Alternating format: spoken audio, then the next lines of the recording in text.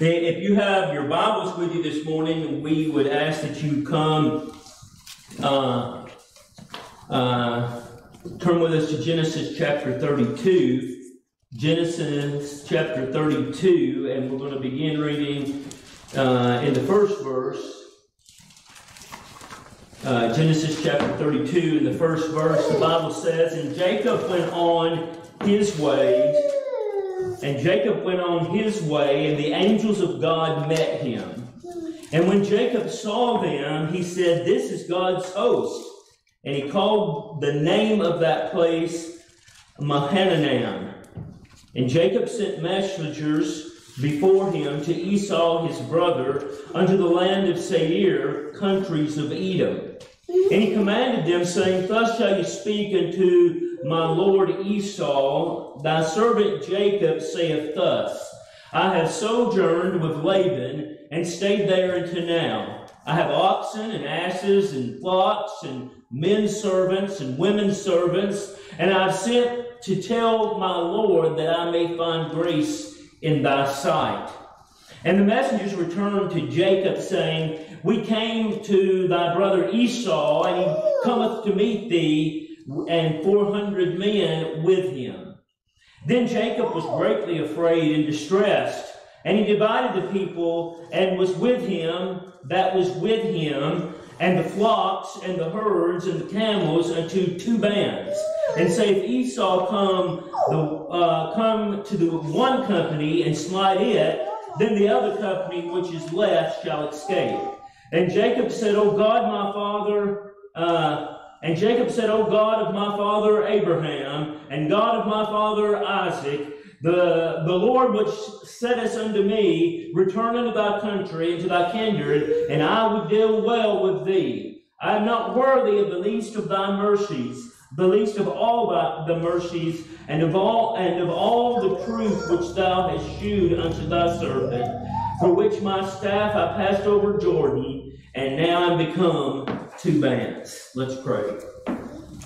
Dear Lord, we thank you and we praise you for another opportunity to be in your house. Lord, we thank you for this thy people you have gathered in this day, Lord, that we may look into your word, Lord, that we may take it for what it's worth and what it says, Lord, and that you'd be faithful to give us great a presence of yourself this morning. We pray these things in the name of Jesus. Amen.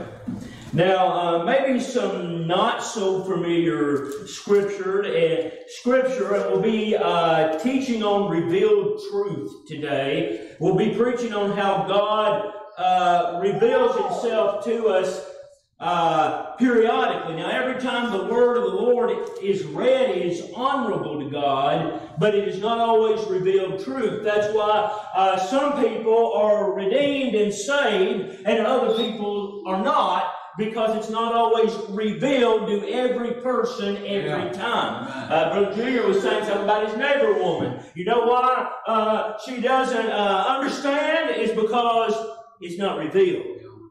It's not a cognitive truth. If you're looking at cognition, you've missed it by about 16 inches, because it's a revealed truth of the inward man. And even your lost condition, if it's not revealed unto the inward man, you will certainly remain lost and go to hell. And so we find that Jacob, throughout his journeys of life, was revealed time and time again the presence of the Almighty. In our text verse this morning, it says, "And Jacob went on his way." Now, I won't preach on that very long this morning, but I will caution you very much this morning. Be careful of going your way and not God's way. His way, the Lord God's way, and your way are usually very dichotomous. They're not on the same track, and your way seems good to you and not always to God.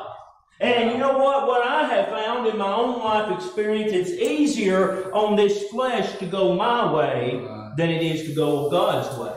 And so we find that while he was returning home, Jacob was still in the mindset that he was going to go his way.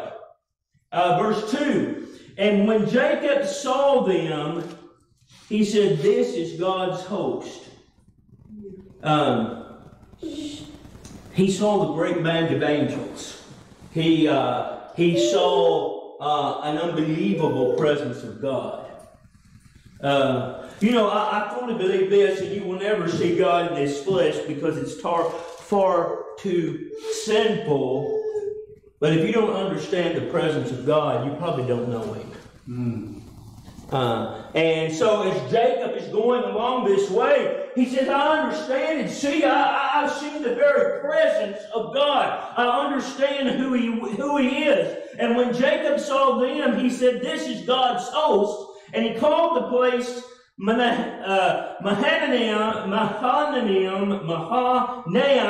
and Jacob sent messengers before him to Esau his brother. Now, can you imagine experiencing the presence of God and then taking things into your own hand? Now, he had reason to fear Esau, and we'll see that in a minute. But when you come up with your own plan, is that trusting God? And certainly it isn't. Now, that doesn't mean that we need to be foolhardy. I mean, you and your wife and your children have to eat. But are you trusting God's plan? Or are you wanting something of your own agenda? Something that buoys you up. And so he has this incredible experience with God and actually beholds His presence. And then he comes to plan B and says, you go tell Esau I'm coming. And Jacob sent messengers before him to Esau, his brother, into the land of Seir and the country of Edom. And he commanded them, saying, thus shall you speak unto my lord Esau, thy servant Jacob saith thus, I have sojourned with Laban and stayed there until now. Now, again, the reason he's upset, he had wronged Esau time and time again. And we will find that Jacob showed himself and displayed himself as a lost man time and time again against his own brother. You know what? I don't know what your testimony is with your family, but what I have found, usually the men of God have less testimony with their own people than they do anyone else. And you know why? They know you. Mm-hmm. They know you in the good, and they know you in the bad. And so we find as he's going along here, he experiences God in a unique way, and then he begins to come up with his own plan. Now, he wanted to circumvent the anger of Esau. You know what? Sin has a price in this life too. Now, we always talk about the damnation of hell and the eternal separation of God. But listen, there's a penalty for sin here. That's why Adam died. It wasn't just the penalty that was to come. Adam died, and that is a penalty of sin. And you know what? The regret you feel for sin, the anger that comes on you by others because of your wrong treatment, that is a result of sin. And you know what? It's going to be paid for. I told you time and time again, you know who I have the least testimony with today is my friends from my high school years. And you know what? Justly so. You're going to believe a preacher that you partied with? You see what I'm saying? That I still bear that. It doesn't go away because I'm a preacher, and it doesn't go away because it was 30 years ago. And so we find here that Jacob is experiencing that, and so he sends this messenger forward. Now notice, you be careful with I statements when you're ministering, preacher boys. Don't you start with I and me, because notice what he says, and this is why I say Jacob is not trusting God here. And I have oxen, and asses, and flocks, and men servants, and woman servants, and I have sent to tell my Lord that I may find grace in thy sight. Very careful about I statements. You know why the church is here at Dover? The Lord. That's right. Doesn't have anything to do with me.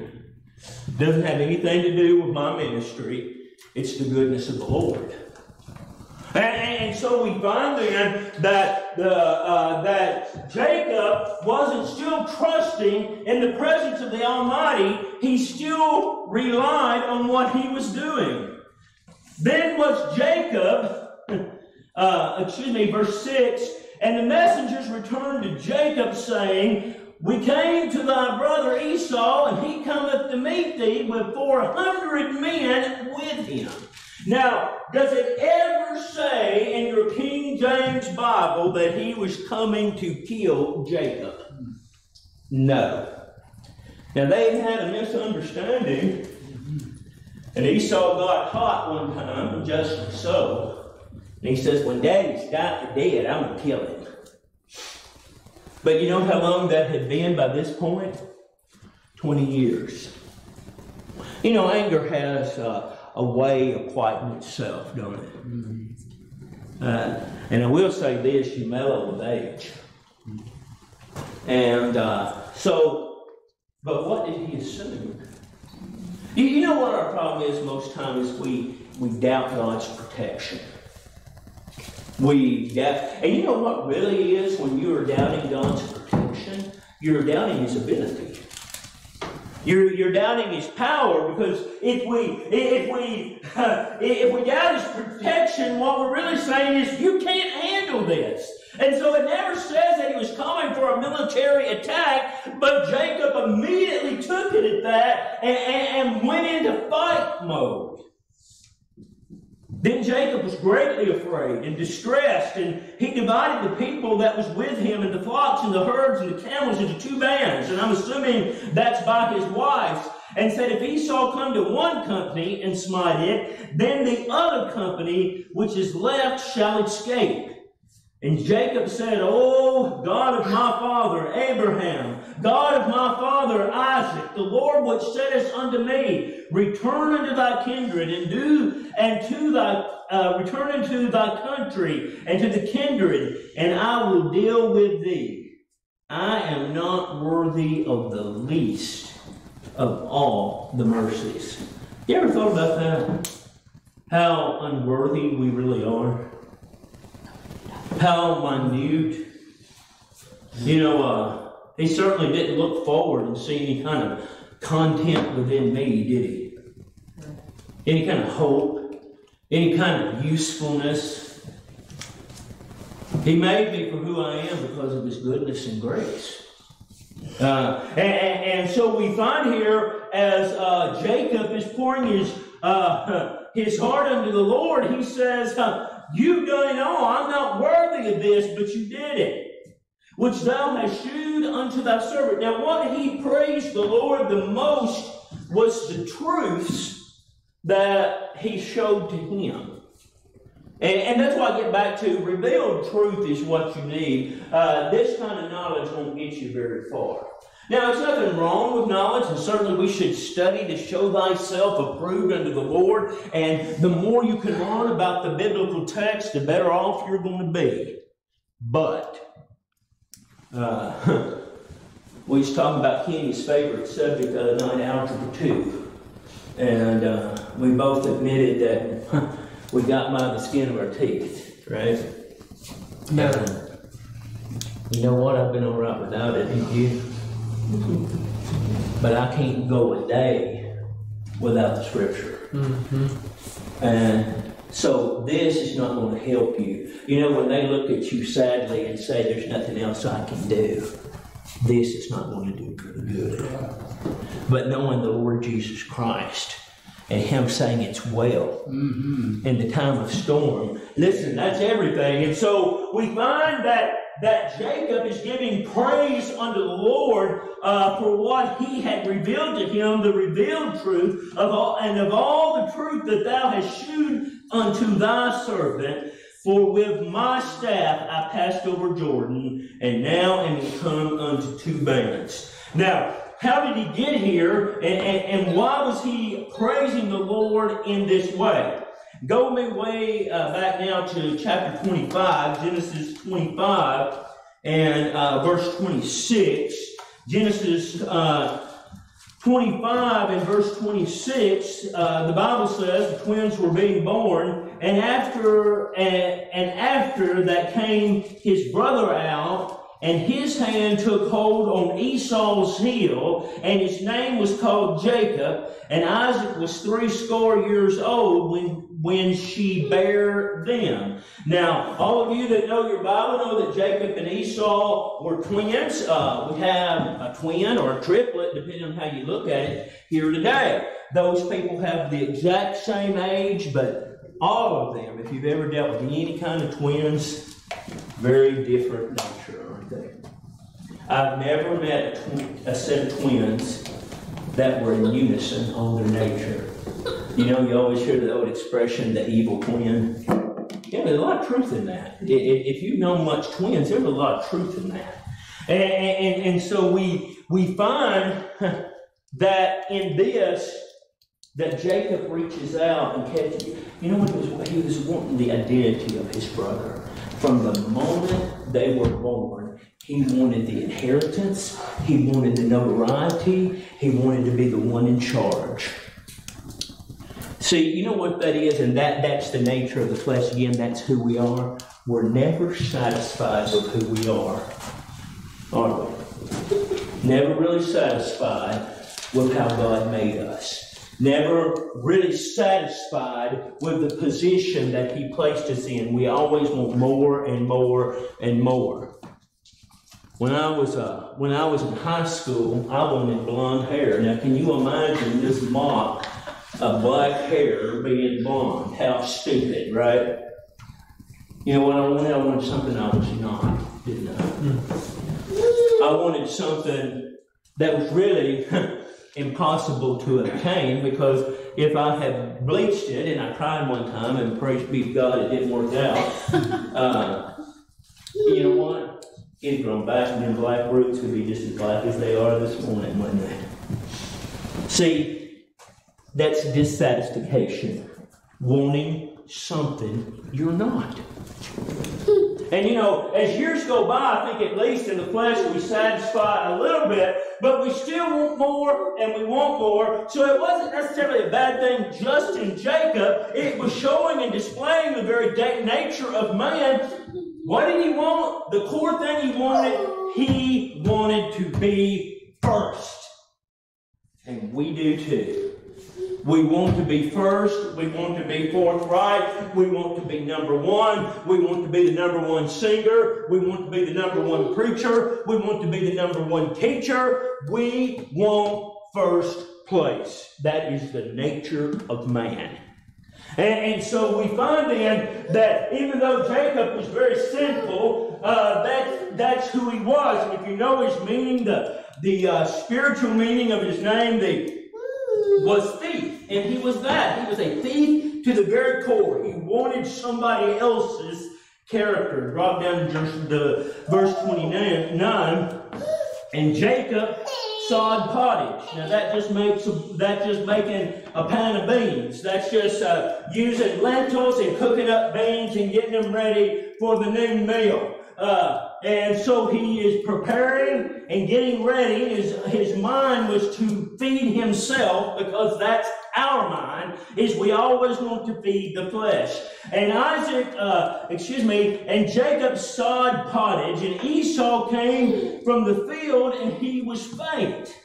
And Esau said to Jacob, "Feed me, I pray thee, with that same red pottage, for I am faint." Therefore was his name called Edom.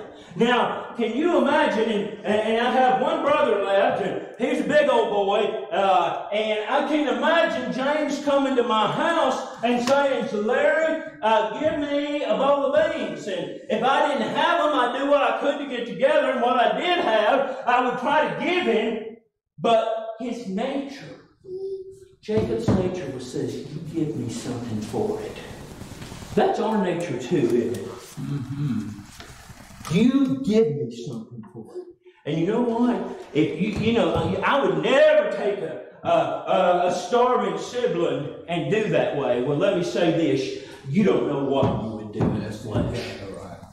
You think you do. But when it comes down to it, you don't know what you would do. And you know the rest of the story. He steals or sells out his brother's birthright for the bowl of soup. Now, let me consider two things. We see two forms of depravity. First of all, that we see that Jacob was willing to make the offer. And then we see Esau's nature, that it didn't mean nothing to him. See, this life don't mean who you are today. Now, what was the birthright really about? It means he was the eldest. And not just a portion, but everything would go to Esau. And so what was he really selling? His position. Right? You ever sold out your position? You're supposed to be a Christian and you act like the world, you act like the dog. You know what you've done? You sold your position. And you know what? You'll never get it back either. Just like them boys I was telling you about I used to hang with. I will never be a witness to them. I'd like to be. But I'm just being honest. Most of them are dead anyway. You see what I'm saying? Once it's sold, and you won't regain it in this life at least. And so he sold out. Why? Because it really didn't mean anything to him to start with. Now go with me to chapter 27, verse 6. Genesis 27, verse 6. The Bible says this. And Rebekah spake unto Jacob her son, Behold, I heard thy father speak unto Esau thy brother, saying, Bring me venison, and make me savory meat, that I may eat and bless thee before the Lord before my death. Now, I want you to see, you be very careful of the advice you take and from where it comes from. Now, what do we know about Rebekah? She was a heathen. Think about her brother. She was brother and sister with Laban. What do you think about his good moral character, right? Where'd he come from, right? See, be careful, and it wasn't just because it was his mama. It wasn't just because she was a girl, a female. It was poor advice. It was advice from a woman that probably was never, ever saved. She was just a vessel used by God. Had two boys, and one would be in the genealogy of Christ. That's really all her purpose was. Right? But he takes advice for her. You know, you can honor your father and mother without doing what they say. Few of y'all knew my dad. Y'all want me to honor him and be like Daddy was? Certainly not. I hope he'd want better for me, right? So, but I tried to honor him. I took care of him when he was dying. So, you don't have to be like them, and you don't have to follow their advice to honor them. So, really, if Jacob had anything about him at all on this occasion, he'd say, Well, Mama, I see what you're saying, but no. I see what you're trying to get across, but no. But you know, we go back to his nature, catching that heel and wanting to be first, and he does exactly what Mother says. We need to be very careful from whence our advice comes and be cautious from whom we take it. Be sure they're saved, godly men. Now drop down to verse 11. And Jacob said to Rebekah, his mother, Behold, Esau, my brother, is a hairy man, and I am a smooth man. My father peradventure will fill me, and shall sing to him, and I shall sing to him as a deceiver. You know what he was? He was a deceiver. He was a liar. He was a liar from the inside out. And you know what you are before you're redeemed? You're a liar from the inside out. You know what a false profession will make you even more? A liar from the inside out. Because once you've done that, you want to present something real, don't you? You want to have a facade that says, yes, he's a Christian, she's a Christian. And it will make you lie and lie and lie some more, right? And listen, you don't have to speak it to be lying. He said, I'm going to look like a deceiver. I'm going to look like a liar. And you know the plan? They covered him up with camel's hair or goat's hair, and they fixed him up so he would look hairy. And then after that, they put some of Esau's clothes on him. So I don't know if Esau stank or wore cologne or what his issue was, but I know they smelled different. And he put his clothes on so he'd even smell like Esau. And he went in and he did the deal. And then a little bit later, the Bible says this, and he ran for his life. You know what sin will bring? Fear. Sin will bring fear. Sin will make you look about and have that feeling that everybody's looking at you. Sin will bring fear. Sin will want you to stabilize the flesh and get in a safe place. When we know from Jacob's own life, that's exactly what he did. Genesis 28 in the first verse.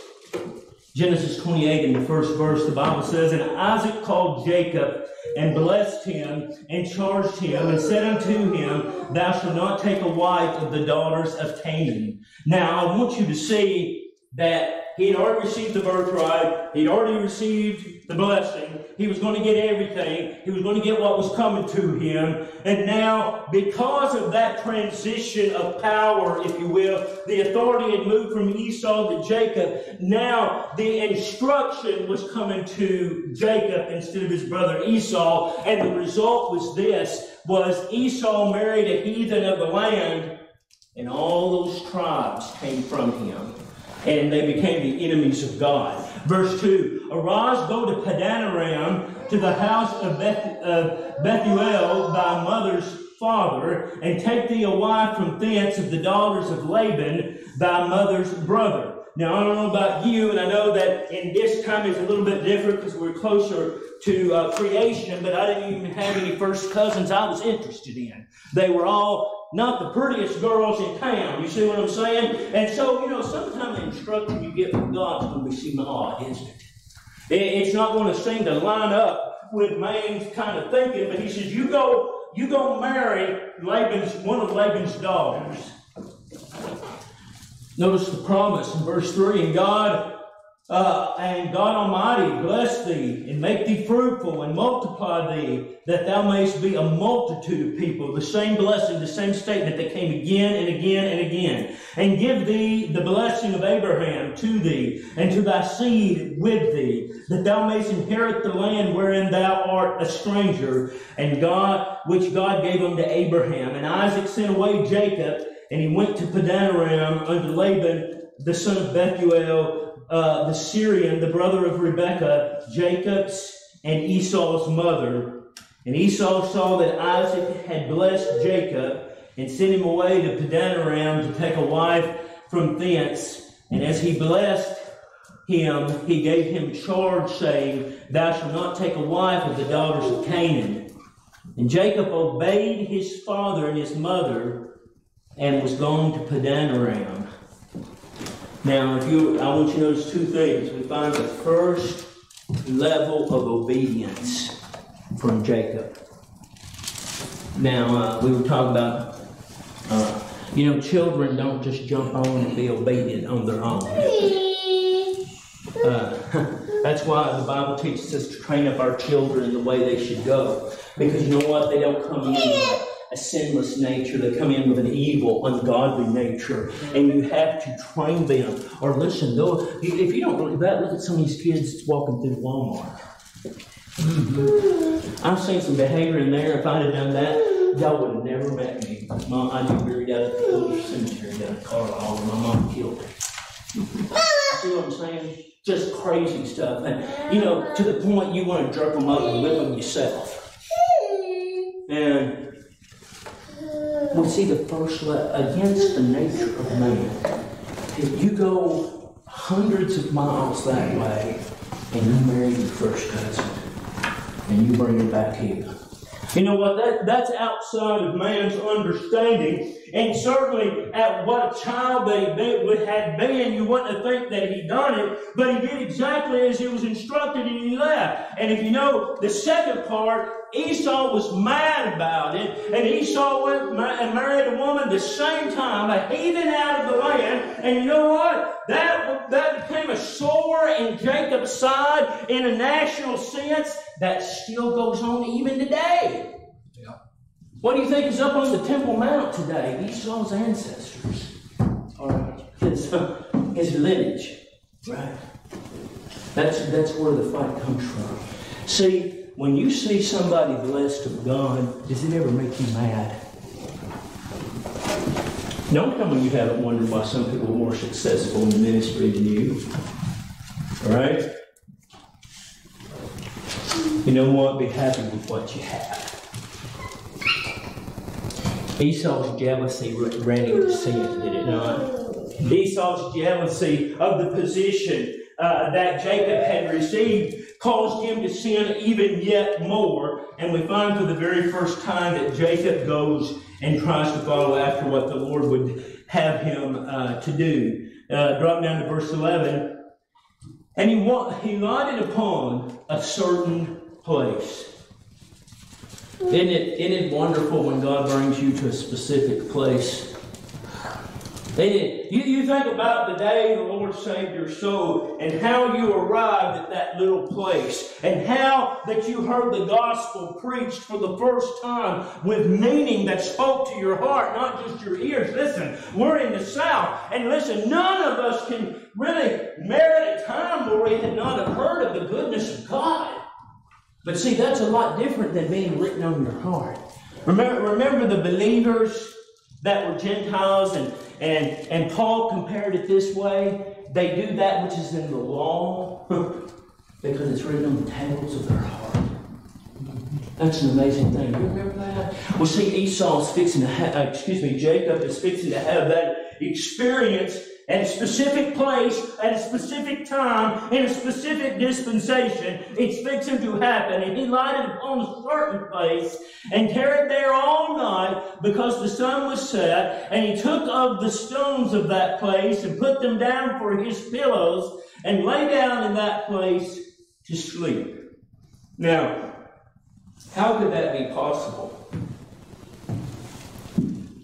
Now, I personally like a firm pillow, but I don't want a rock. You see what I'm saying? Yeah. You know who brings sleep according to the word of the Lord? God does.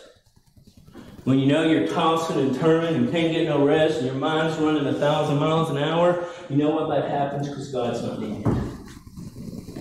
And it's not just stress. You know, that's the world's everything is stress. Oh, you're under too much stress. You're under too much stress. Blah, blah, blah. No, it's because you don't have any peace. We need peace in this world, don't we? Yeah. Not just spiritual peace. We need peace that when we lie down, we know it's okay. You know what? I bet before she met the prophet, that little widow was stressed all the time, don't you? Down to the point she's going to use the last little bit. Last little meal was going to be made, and that was going to be it. I bet she didn't sleep a week the night before, do you? See, but after that, and God's man came along, and she heard the message of Elijah and Elisha, and obeyed him. Everything turned. You know what? I bet she slept like a log that night. See, when you have the peace of God, you sleep wherever he puts you. And so he makes him a little bed out of rocks, and he kicks back and puts his head on a rock, ready to sleep for the night. And notice what happened. And he dreamed, and behold, a ladder set up on the earth, the top of it reached to heaven, and behold, the angels of God ascending and descending on it. And behold, the Lord stood above it and said, I am the Lord God of Abraham, thy father, the God of Isaac. The land whereon thou liest, to thee will I give it, into thy seed, and thy seed shall be as the dust of the earth, and thou shalt spread abroad to the west, and to the east, and to the north, and the south, and in thee and in thy seed shall all the families of the earth be blessed. And I want you to see that he restores a promise and introduces himself to Jacob. See, it don't matter if you've met God. The question is, has God met you? Has He came to you specifically? I make the statement time and time again, the older I get, the more I believe it. I believe the only two that were saved that came out of Israel was the two prophets, Jacob and yes. And 4.5 million died and went to hell. I really believe that. Just because they were physically delivered don't mean they're spiritually delivered, does it? Well, and if you see, He let the adults die in idolatry, didn't He? He said, you won't go in. So every one of them died out. Right?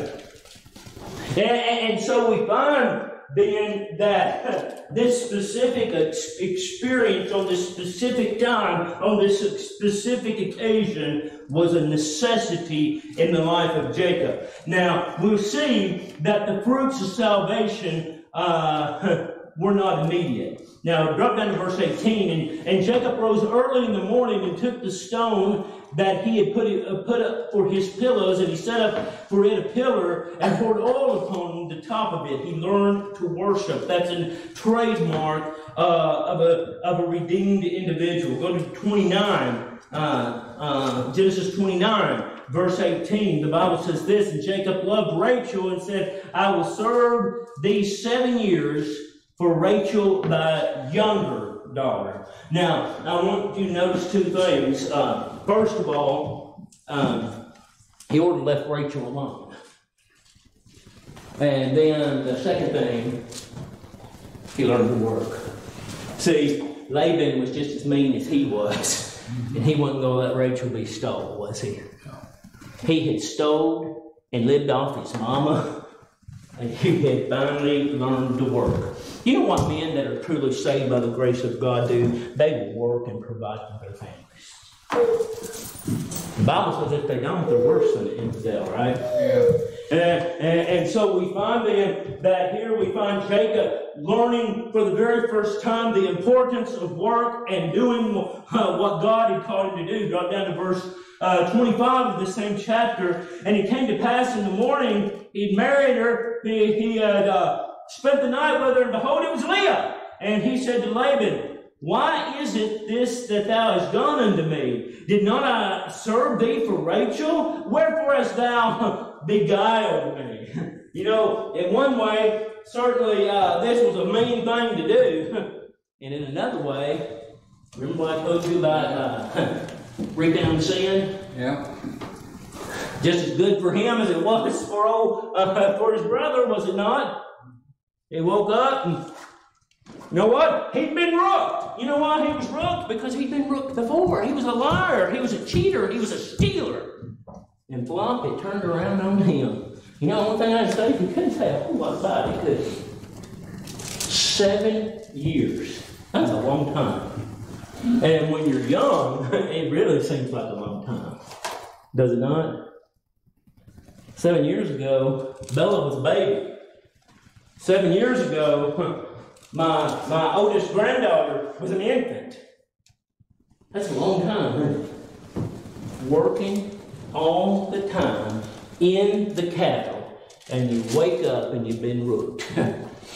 He deserved it. He absolutely deserved it.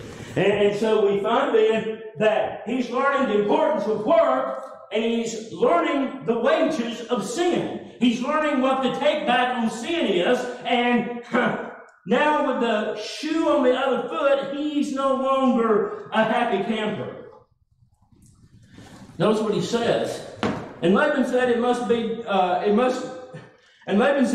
not be done so in our country, to give the younger before the firstborn. Fulfill her week, 7 years, and we will give thee also for the service that thou shalt serve.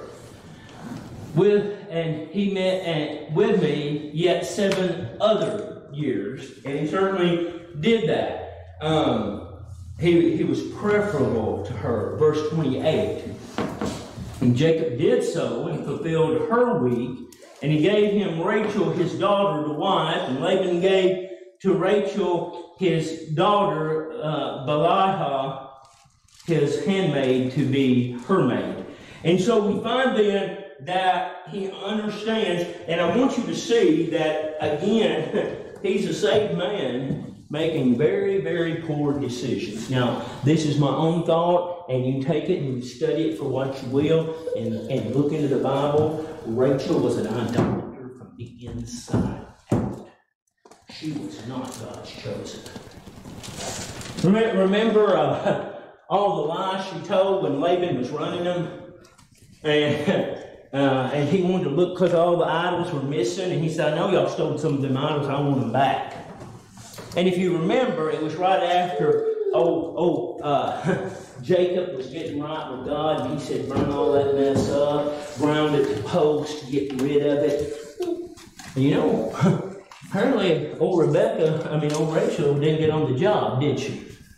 And she lied to her daddy and said, man, I can't get up and let you look in this trunk. I'm in the way of woman.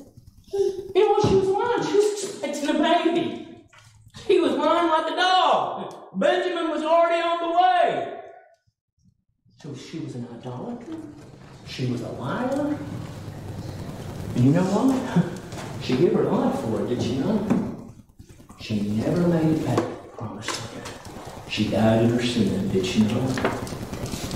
And so we find then that he had not learned his lesson quite yet because he was still preferable to the things over sin. Now notice when he had a salvation experience back when he was first coming to his uncle's house, and now, years later, he's still making poor decisions. You know what that says to me? Here I've been saved for over 40 years as a 12-year-old boy. I can still make very poor decisions spiritually, can I not? Right. And he did too. This is 20 years later, and he's still making lousy spiritual decisions. And certainly that's our lot in life too, if we're not very, very careful. Genesis 30, in the first verse. And Rachel saw that she bare Jacob no children. And Rachel envied her sister and said unto Jacob, give me children, else I die. And Jacob's anger was kindled against Rachel, and he said, am I in God's stead? Who hath withheld from thee the fruit of the womb? Now, I want you to notice two things. First of all, old Rachel's wanting to take the steering wheel, ain't she? She's going to be the leader. She's going to be the driver.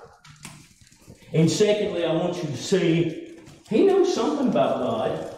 He says, I can't make you have a baby. That's in the hands of God. But I don't think old Rachel believed that, do you? She said, you go into Bina. You take care of this thing for me. Right? Okay. That's pretty poor spiritual guidance, ain't it? And that's a pretty poor spiritual response because he obeyed her. You know what? Saved man can obey sin. Can he not? I know I have.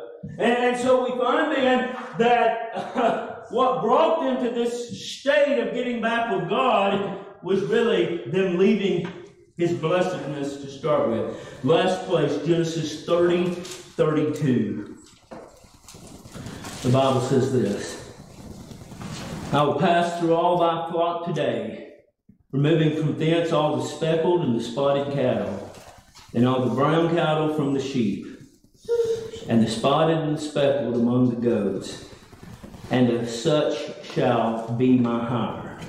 So shall my righteousness answer for me in time to come, when it shall come for my hire before thy face. Everyone that is not speckled and spotted among the goats, and brown among the sheep, they shall be counted stolen with me. Now see, we finally find that Jacob the thief begins to understand the provision of God. Up to now, he had looted and stole and done everything he could to be successful in this life. And now he puts it out before God. He changes the contract. Well, actually, Laban changes the contract. And every time he prays and lays it by, if it was speckled, they buried speckled. And if it was solid, they buried solid. And if it was ringed, they buried ringed. And it was because of the faithfulness of God. You know how you're going to make it to tomorrow? By the faithfulness of God.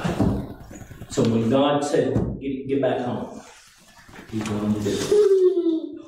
See, sometimes we need to remember how faithful and wonderful our God really is, do we not? We don't need to be thieves. We don't need to be even centered on this life. Listen, our time is short. Amen. If you live to be 150 years old, our time is very, very short. You'll turn around in a few years and be as old as me. And you think, oh, I got plenty of time. No. You know, I remember when South Road Church called me. I was 28. Somewhere around in that age. Adam was 8. Matthew was 5. And Sarah was 2. We went down there. You know what? I was going to change the world. I was going to make, it was going to be so good that they were going to have to build on down at South Road. You know what? In a year, they was ready to vote me out. You see what I'm saying? Go embrace. God has a plan. Take your time.